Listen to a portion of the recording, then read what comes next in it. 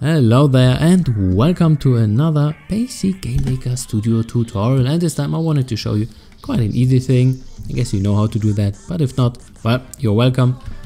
For example, there are regular bullets and then you just give it a speed in a direction and they fly in the direction which is to the right, which is 0. But for example, maybe you want to do something like a boomerang, which you've seen in Castlevania or some other games where that thing goes to a specific point and then, well, it flies back, and this is what I'm going to show you here in GameMaker Studio.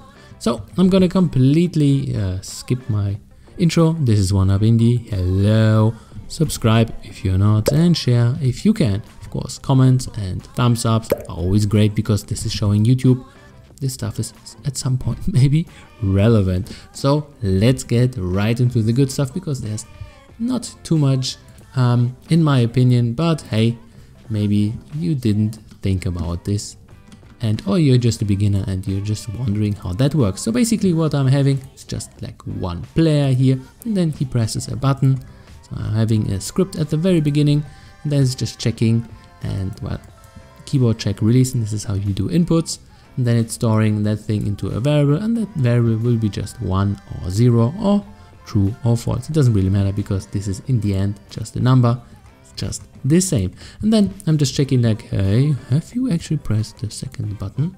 And if it's true, this will just be like instantly 1, and then, well, the code here is being executed. And normally what you do, you just if you for example create the most basic projectile, you just create instance. So you create kind of a new object in quotation marks, because this is in the end an instance.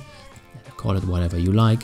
So it's over here, and then you can store it into a variable, and then you actually give it some properties, which is direction, so where to fly to and how fast to fly to, and this is just basically it.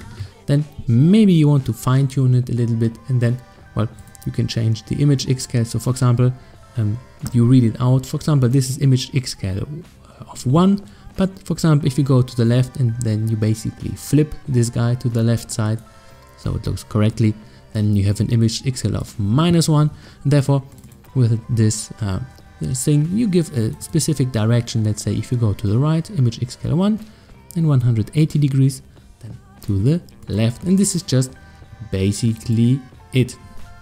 And here we go into the object which we actually create, and there are not too many things. First of all, well, what could I show the first? Let's make it just spin. And this we take out. So basically what I'm just doing here, I'm just saying, hey, I want it to spin around so it looks cool. Of course, maybe you don't want that, so you can just kick it out. Spin just means, hey, this is just a variable, let's say, and you give it a value of 10, and then you add it to your image angle, which is all the time then rotating, and depending if you put minus values or plus values, then it will spin the other way around. And this is what it does. As you can see, now it is flying in one direction because I just gave it speed and direction. This is just basically it. So how can we do the boomerang effect? Well, we have a variable, once again, I call it decrease, or you can call it whatever you like, and then, well, we minus it to the speed. And what it's doing, because I set the speed of 3, it will minus to the actual, so this will be like speed minus the decrease, and then the value becomes smaller and smaller and smaller, and at some point it will become negative, and then it will go, well, what you see, for example, if you go to the right with a speed of 3, then it will go into the other direction. So this is just the whole magic, nothing basically going on. And then of course maybe you don't want to fly it forever, then you say alarm 0, give it a value of 300 steps, so basically divided by 60, this is 6 seconds. Oh, I really had to think about that, Jesus.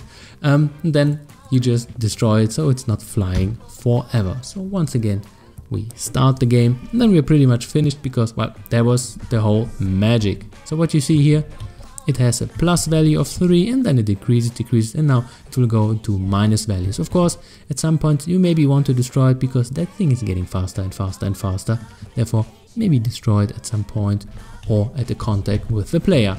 So this is first of all not flying for infinity, and second of all, well, it won't be having like some hyper speed at some point. So that was pretty much it for today.